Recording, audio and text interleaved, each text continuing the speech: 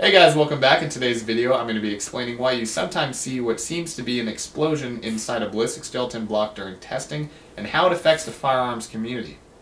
So if you follow our videos or if you've seen some gel testing on YouTube, you might have noticed what looks to be an explosion occur inside a ballistic gelatin block. That's actually called a sonoluminescent event. Now, sonoluminescence is actually not that crazy. It sounds like it is, but it's pretty easy to explain. The physics behind it is actually quite simple. Now, as your bullet strikes the ballistic gelatin, that target's going to expand due to the kinetic energy transfer and suck in air from the atmosphere. Now, we found in about 35% of our testing that the front of the block will actually collapse back down before the bullet can reach the end of the block and trap air inside of it, creating a pressure vessel. Now, what we have here is an expanded ballistic gelatin block and an expanded air chamber inside that block that's low pressure and low temperature. Now, that block wants to reach equilibrium and go back to its original state, which is this shape here. So it collapses back down. Now in this instance, the air is trapped, and so we see a sudden spike in pressure. Those atoms start slamming into each other, those air molecules, and they create friction, and an increase in temperature occurs also. So as it collapses back down, we see that spike in temperature and pressure, and sometimes if that occurs violently enough, we see sonoluminescence, or an explosion that occurs inside the ballistic gelatin, and temperatures in excess of 4,500 degrees Kelvin.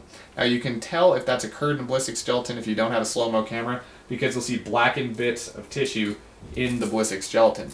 Now, how can that affect the firearms community? Well, last summer we were out testing 9mm full metal jacket reloads just to see what they do, and we found that several of the rounds came through the ballistic gelatin, had a sonoluminescent event, and those air cavities actually became trapped inside the gelatin after the event.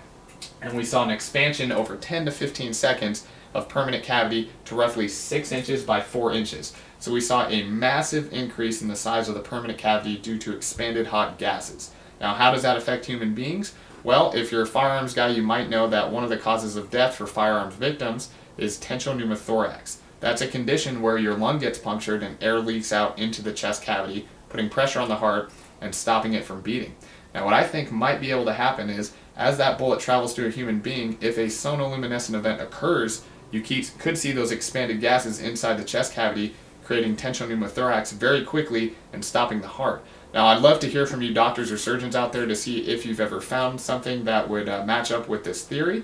And I think what you would see in that situation is possibly some blackened tissue, burnt tissue inside the victim due to that sonoluminescent event.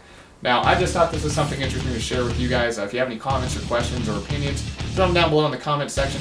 Thanks for watching, guys. Have a nice day.